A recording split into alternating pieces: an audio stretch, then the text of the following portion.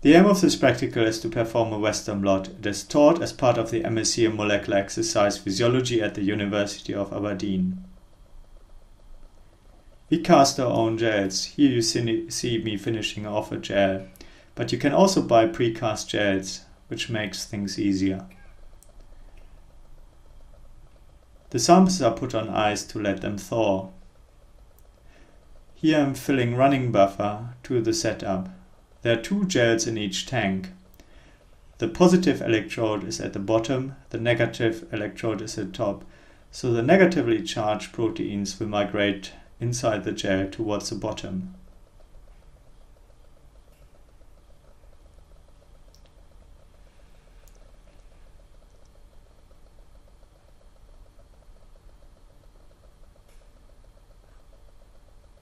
Here I'm loading the samples. The protein samples contain glycerol, which is heavier than water. It migrates to the bottom, so I have to vortex intensely. Also, the glycerol is quite viscous, like honey, and so I have to take my time when pipetting because it needs more time in order to migrate into the pipette tip. Here I'm ejecting the protein concentrate into the well. I add a lid and connect it to the power pack, and I will run initially at 100 volts for 20 minutes and after that at 200 volts for around 40 minutes. You see so-called marker proteins at different molecular weights at the left hand side. They are also colored. After running the gels, I can open up the gel and add it to the white tray. I wash the glass plates immediately because acrylamide when dry sticks to it and it is very difficult to remove.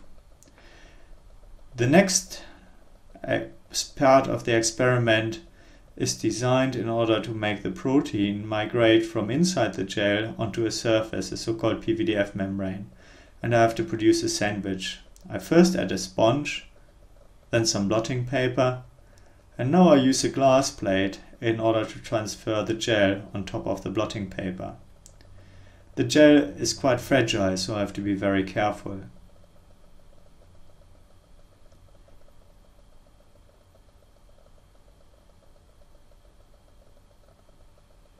Now the negatively charged proteins are inside the gel. The next step is to add the PVDF membrane. The PVDF membrane has to be orientated towards a positive electrode because the negatively charged proteins inside the gel will migrate towards a positive electrode, and the PVDF membrane is in that direction, and thus the proteins will end up on the PVDF membrane. It is important to remove all air bubbles or water reservoirs from in between the gel and the PVDF membrane.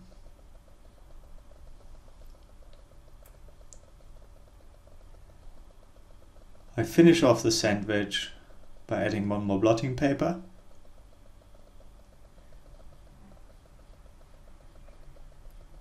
And a sponge. And I use a pen to squeeze out excessive water.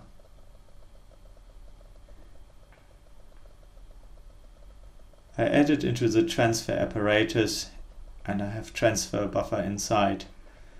I'm adding the lid now, put everything on ice, and I put it into the power pack.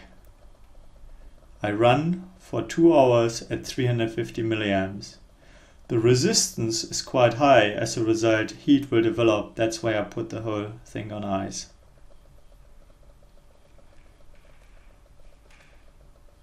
At the end of the transfer I open up the sandwich and I see immediately that the marker proteins have transferred because they are colored. For all the other proteins, I add the PVDF membrane to a so-called Ponko stain, which is a reversible protein stain. I'm washing off the excessive Ponko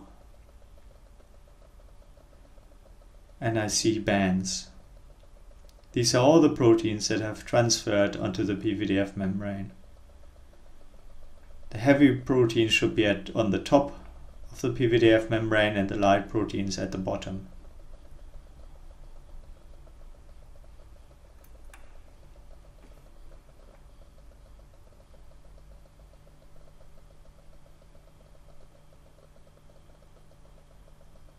I'm cutting off excessive parts of the PVDF membrane where no protein has transferred, and I'm adding the PVDF membrane to a so-called blocking buffer.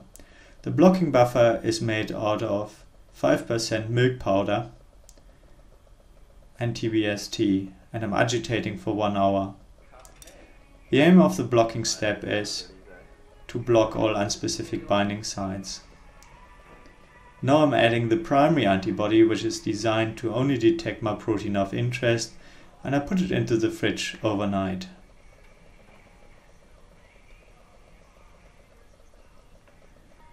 The next morning I start with 3 washes with TBST. TBST stands for Triff Beffert saline with tween. It is used for washing to make a blocking buffer and antibodies.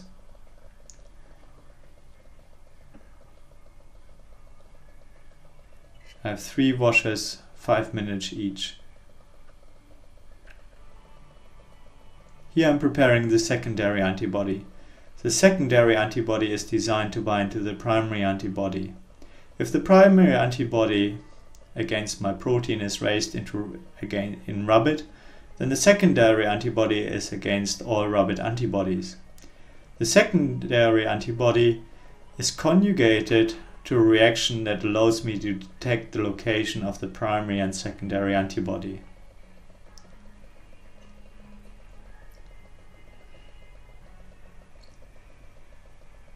After 1 hour incubation at room temperature, I'm now adding a substrate. In this case, the secondary antibody has been conjugated with horseradish peroxidase. Here I'm adding a substrate which, by horseradish peroxidase, is turned into a light-emitting product. So wherever my original protein is, there will be light emission. I'm removing excessive substrate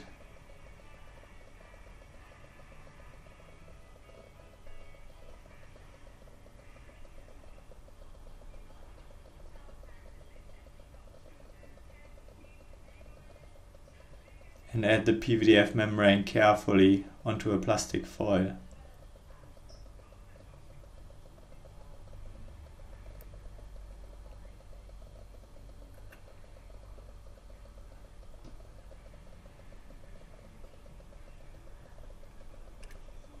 I'm sealing the plastic foil, add it to an X-ray cassette, and here in a darkroom I'm adding X-ray film. So where the light emission is, there will be an exposure of the X-ray film, and I'm developing the X-ray film. We have an automatic developer, but it can be done by hand. Here is the end result, which is exposed and developed X-ray film. You see bands on all of the 3 gels. I'm labeling the gel, the identity of the sample. I am labeling the weight of the molecular weight markers, the date, and the exposure time. And that is the end of the experiment.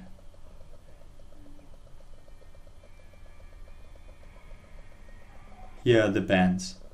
I hope you have enjoyed that. If you're interested in the MSc in Molecular Exercise Physiology, please email me.